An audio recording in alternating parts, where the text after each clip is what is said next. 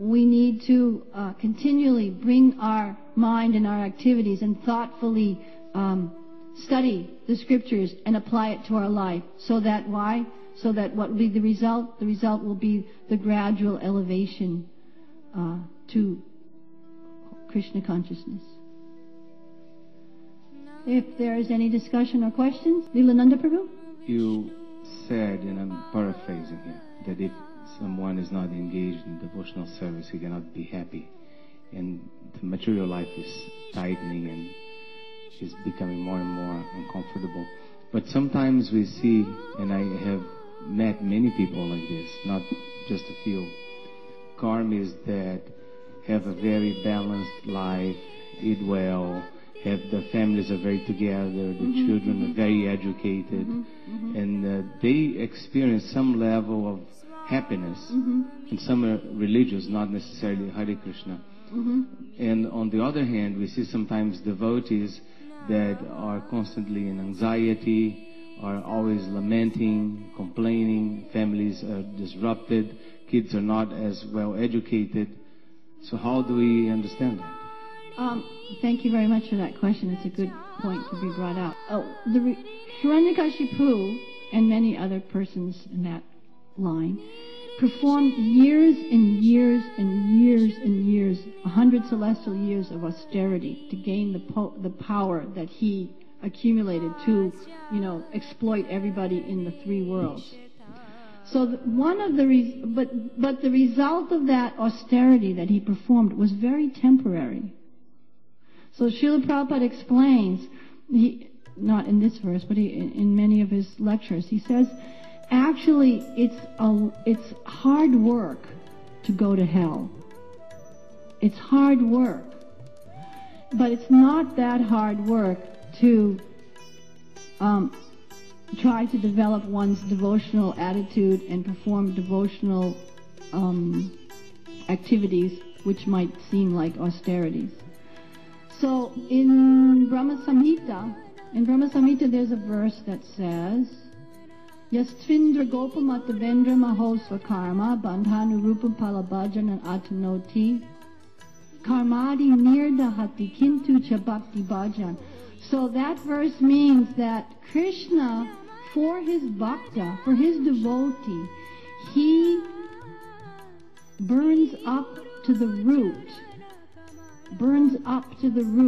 the desire for sinful activities, for material activities, which are in the heart. But for those who aren't engaged in devotional service, in whichever devotional attitude they might be expressing, they're awarded the results of their activities as he impartially awards them good results for pious activities and suffering for the impious activities, according to the chain of their previously performed work. Now, having said that, get a little bit more direct to your question. So, for someone who takes to the process of devotional service, oftentimes we do have the attitude that, well, I'm a devotee, or I'm trying to become a devotee, why am I suffering? We have the conception that we can, offer our obeisances to the Lord, chant Hare Krishna, however, with whatever degree of attention that we can muster, and whatever, take prasadam, and therefore all our problems should dissipate. But it's actually not that. It doesn't actually work that way. Krishna, but through the different difficulties that devotees, the process of purification of devotional service, the tendency to act in material ways becomes lessened. So somebody might be who might not be in devotional service might be enjoying the results of pious activities. That's the material world. It comes, it goes, pious, impious, whatever the resultant activities are, people are going to get the result of that impartially. But that time, that space that they're so-called enjoying, it's very temporary. It's very temporary. And what's happening while they're enjoying, they're entangling themselves in the actions and reactions of the fruitive activities that they're performing at that time in their so-called happiness or whatever. So, unless one cleanses the heart of the desire for material activities, one's continually going to be sometimes happy and sometimes in distress. And never always happy and never always in distress, because it flows. It's always flowing. And the position, the living entity's position in the material world is receiving the results of their pious activities and their impious, suffering the result of their impious activities, and the mixture is there. So it would be, I think the numbers of people in Krishna consciousness would be much greater if it was a black and white world. But it's not black and white. It's the resultant activities are mixed, so it's always in a mixture. But one should have faith, the foundational faith, that I might be engaged in devotional service right now. I am engaged in devotional service right now, and I might be suffering. But the suffering that one occurs while performing devotional service is different than the suffering or enjoyment that one enjoys while in the quote-unquote material world. Does that help?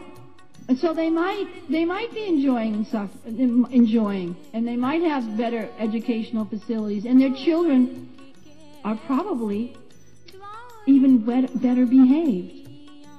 But that's not a sign of success.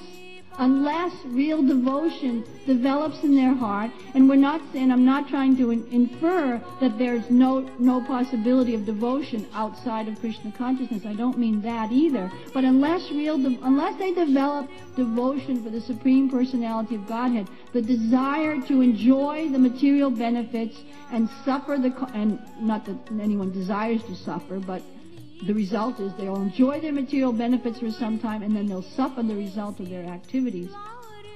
That will continually drag them to higher positions or lower positions. And even within devotional service, one might be suffering different distresses, and it's not that just because one is situated here that automatically their suffering is reduced or mitigated just by being in devotion. One has to develop that attitude, that proper attitude of devotion, and in that way Krishna will award the success of devotional service, which is pure love for him. And then there's Lord Chaitanya, not you can handle me roughly by your embrace or make me broken-hearted, and that doesn't matter to me. You're my Lord, whether I'm suffering or not. You're my Lord in distress or happiness, whether I'm suffering or not. Because, again, the tendency is that I'll surrender to Krishna and everything will be just fine. Well, it will be in the long run, but not necessarily apparent, the apparent thing. Kripa Sindhu ji. I just thought I'd throw one thing in. I think we're speculating if we think everyone's happy out there and the kids are getting good education, everything's just fine and dandy. Yeah, I agree. In general, everyone's going to hell in a handbasket. They are, unless they surrender to Krishna. So thank you for bringing that up. We needed a little bit of that. Thanks. Stita D. Muni Prabhu? Prabhupada tape, and he was, and in that conversation he was saying how pious, sinful, impious, it's all more or less different gradations of sinful, of impious. That's so what's true. the point of being pious if you're still sinful? That's our Stita D. Muni, because he wouldn't have gotten that name, Stita D. Muni, if he couldn't. I probably have a vested interest in couldn't always think of something to say.